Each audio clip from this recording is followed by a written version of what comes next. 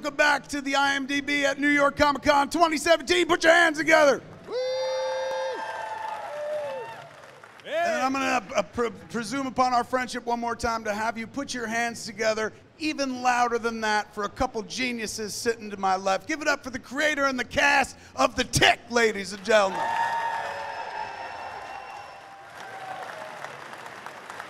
Thank you. Before we dive into the show, just for the few people out there that may not be familiar, I'm going back a big fan of this concept. I've told you in person, we met before, we did this in San Diego. One of my favorite things ever created, favorite ideas ever put to paper, is Chairface Chippendale writes his name on the moon. Right. For those unfamiliar, it was a storyline in The Tick where Chairface Chippendale, who literally looks like he sounds, his big plan was to write his name on the moon. That touched me so much. After years of reading superhero comics where the bad guy was always out to do something really shitty, right, I was like, well, that's not bad. It's actually kind of understandable. For those at home who are unfamiliar with the secret origin of The Tick, which is something that charms me as a comic book store owner. Oh, yeah. Tell us about it, Ben. How it began. Yes, I was in a D&D group, and one of the people in the D&D group was actually the manager of a local comic book store. I had been drawing and fooling around with a character for a while, and he just told me that they were looking into publishing. This was a few towns away from where I grew up, and was just a kind of my brother drove me over there. I showed my samples, and basically within the next year, I started to draw for them, and New England Comics just asked me to begin working on this character that was a sort of mascot for the store that I created. Asked me to create a comic book for it, and I spent, what was supposed to be my college education figuring that out, and made the first issue, and then it just took off. How long before it moved to animation? When did that happen? Somebody come to you, or did you believe this could be a cartoon? Well, I mean, it had just come out on the heels of that sort of Teenage Mutant Ninja Turtle phenomenon. So there was a sort of a map in everyone's heads about how this could work. We never quite did it the same way as they did, but we benefited from, the comic was out for about 2 years, and we started to get calls from people that wanted to see that same thing happen. We eventually got onto Fox Kids Network and were able to do a very strange, not very marketable show that really didn't turn into merchandise. It just turned into a really fun, freeing experience for about 3 years. And I'm glad it went that way, actually. So you think with that, you're like, all right, that's the most I can get out of this. That's it. I've ridden The Tick as far as I could. The wrapper is empty. Exactly. And then there's another TV show that happens first. Yep. So there's a little more gas in the tank, and then that doesn't go any further, and then you're like, The Tick is definitely dead. This has got to stop. We thought possibly, and I really did think possibly, some kind of ice-capades or musical interpretation would be cool, but that now we're sitting here, we have this incredible, lustrous cast, and we have a new vista, really, that we can explore. That's amazing to me, and really freeing. It speaks well to the 21st century, in my opinion. You're not kidding, man. It also speaks about anybody at home going I got a cool idea. Yeah. You took a cool idea that just started off as something to do for a comic book store, and years later, it's still a big part of your life. Yes. It hasn't been a part of all your lives nearly as long. So let's go into the cast. How do you come into this, and is there ever a moment where you're like, nah, this isn't for me? Let's start with Peter. Hello. Yeah. Hi. You're talking about Chairface Chippendale. This was something I found out later on after getting the scripts, and I saw the amazing characters that Bennett created, and with that one in particular, that was my favorite too, and it made me think. I just wish JFK hadn't died, because if he'd lived just maybe 15 years longer, he would have read that, and then that would have been his mission, He would... To put Cha on the moon. Right. We choose to write Chairface Chippendale's name on the moon. Not because it is easy, but because it is silly. But yeah, so I wasn't really that familiar with the comics.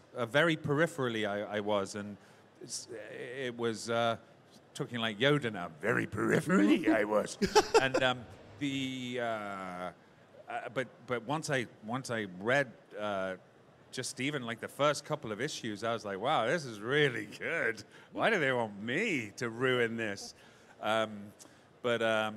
Anyway, look, could everybody be quiet, please? So noisy. Geeks are so noisy. Anyway, hello. Someone else. Hello. We'll go to Jackie. You've got a long history in this business. You've also got a history playing a quasi-hero in The Watchmen as Rorschach, of course. You've got Preacher to your credits as well. I imagine a no-brainer for you to dive into the Tick. Well, it was tough at first because I submitted myself for the role of the Tick. And, I said, this is a new iteration. What if it's a short little guy, with the really small antennae that move much quicker? And, but he's, Ben called and said, no, I'm thinking more of the Terror. And I read the screenplay. I never heard of the Tick before, but I immediately checked with my friends, my geek friends. And like you, they absolutely loved the Tick. They loved the cartoon, they loved the TV show, they read all the books, and they were like, dude, you got to do it, it's really good. And when I read the pilot, I could immediately tell that Ben, has evolved this thing, and that it was perfect timing for this iteration. It's the first time that it's actually a parody of comic book movies. And what was neat about it was a fascinating character, a 140-year-old evil dude. Who plays drums as well. Yeah, who plays drums. But what was interesting to me, it was apparent in the pilot that it wasn't just going to be this silly romp. It was very hysterical, but there was character development and stories curve that you can see was being introduced into the pilot. So it was really going to be, it was going to be hysterical, but also give us story and great character development. So I was really excited to participate. Scotty, what about you? Yeah, I had been familiar with the cartoon growing up and the live action, the first live action, the early 2000s, I really enjoyed. But going back to what you said about, is there something about is it ever too much or something? I had experience every time we'd get a script, which is sometimes the night before we started shooting the episode. That did happen. No judgment. Sometimes the night after we finished filming an episode. Sometimes the script would come at the end of the day after we shot the scenes of that episode. That has happened.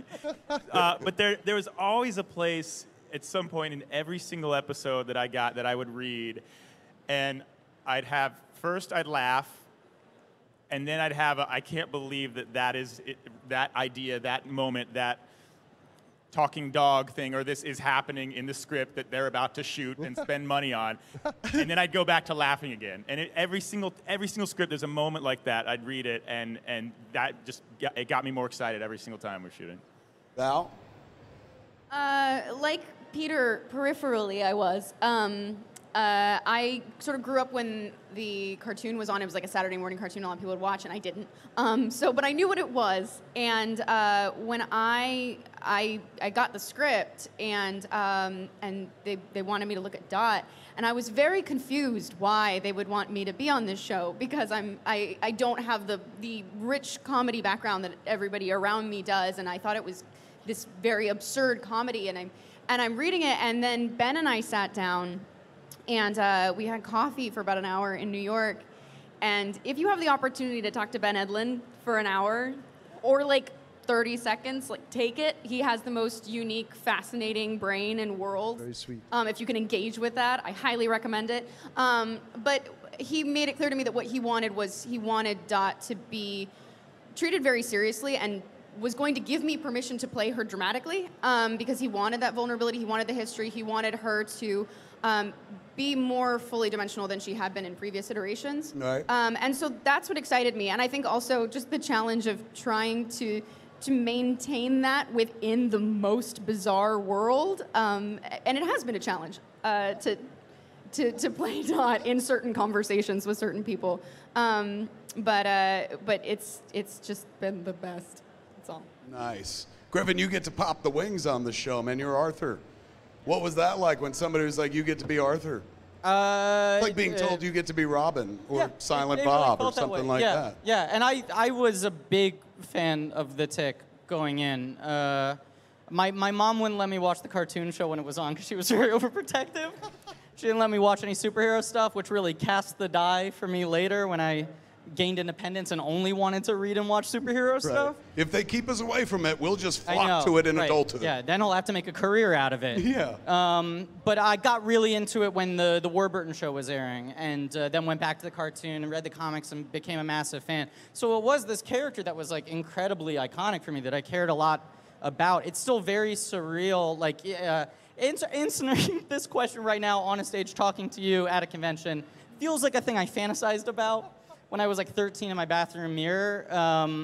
But you needed a Playboy or a Penthouse to. Yeah, I needed some other something kind way of, more I needed than a more sexual visualization fantasy. skills. I don't even think about myself when I masturbate, so why would you? No, but I feel like you know, that sense of excitement for what you get to do, but feeling totally overwhelmed and stressed out by the stakes is what Arthur's going through. What I was feeling as an actor, as Griffin, getting to play this part, always tracked directly onto Arthur trying not to get shot in the face. Right. You know, and still somehow save these people. So it was a pretty, I barely act on this show. They just said, don't mess this up. And I went, oh, okay, not in the face. Yeah, that's all I did. Yeah. It's a lot of reacting, but reacting is acting as well. Take it from a guy who doesn't get to speak in movies. Like We're doing good. Twice. They would just throw me out a window and then they CGI the wings in later. Wait, so the first half of the season dropped, but they just announced you guys are coming back when? February? February 23rd, there's going to be the second half of the season, which we call 1B.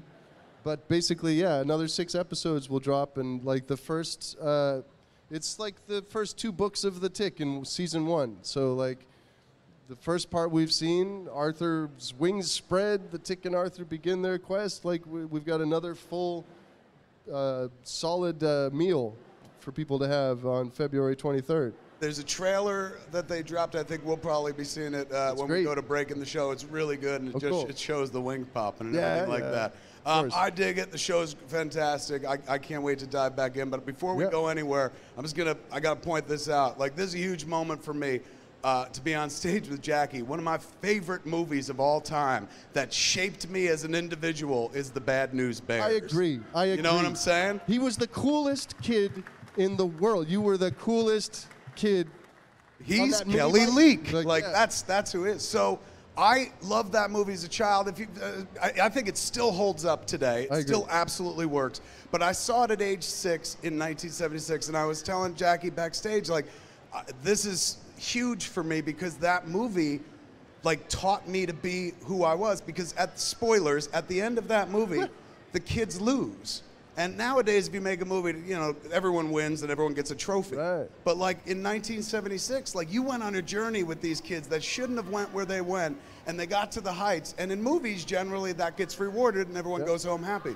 But that movie didn't. It literally taught an entire generation it's okay to lose. Like you don't always get to win. It's impossible. And sometimes the coolest people are the losers. So I got to thank Jackie. I was like, you made it fine for me to be a loser my whole life, man. So thank you for that, man. Give it up for the creator and the cast of The Tick, ladies and gentlemen.